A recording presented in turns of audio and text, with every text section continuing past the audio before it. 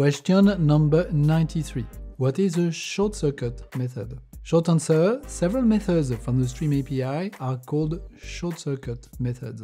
Less short answer, this method may interrupt the consumptions of the elements of your source. There are 2 intermediate operations, limit and take while, and 5 terminal operations, all match, any match and non-match, plus find first and find any. Because elements are processed lazily and one by one by the Stream API, short-circuit operations can prevent some elements to be read from your source, which may be really bad if you are doing some side effects in your intermediate operations. One last word, doing side effects in a Stream intermediate or terminal operations is always a bad idea. Don't do it.